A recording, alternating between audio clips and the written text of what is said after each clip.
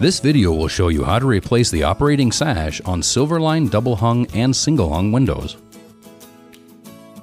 When replacing your window sash, you will need safety glasses as well as the replacement sash.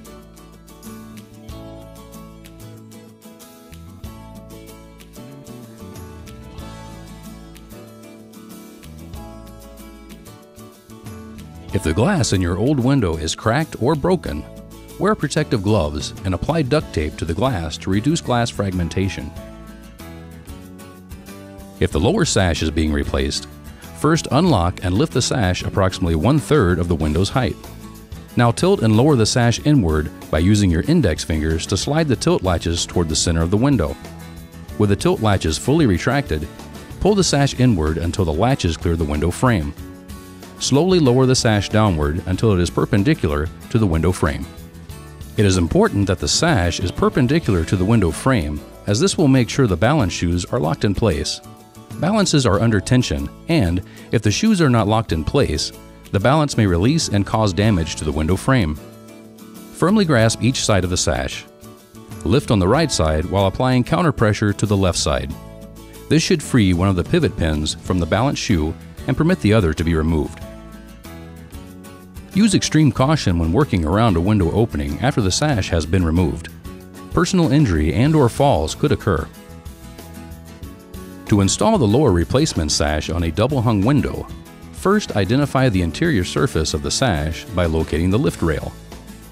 Grasp and hold the sash by each side so that the interior surface of the sash is facing downward and the pivot pins are closest to the window. Insert the left pivot pin into the slot in the left balance shoe.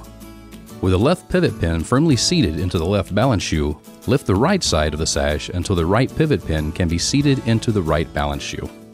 Raise the lower sash until the tilt latches are fully engaged with the window frame. Be sure to fully retract the tilt latches to not mar the frame. Pull inward on the sash to make sure the tilt latches are fully engaged. If the upper sash is being replaced, first remove the lower sash as previously described and place it on top of a clean, flat work surface. Next, lower the upper sash approximately 1/3 of the window's height. The upper sash is removed by following the same steps as previously described to remove the lower sash. To install the upper replacement sash on a double hung window, first identify the interior surface of the sash by locating the pile weather strip on the interior surface of the check rail.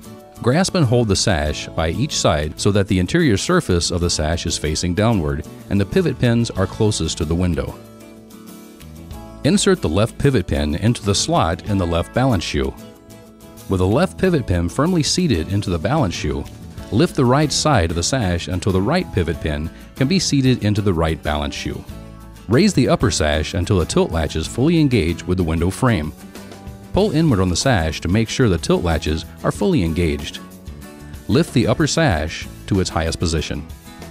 Install the lower sash by following the upper sash installation steps previously described in this video.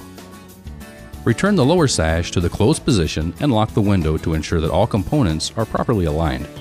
Congratulations! You have successfully replaced the sash in your Silverline window.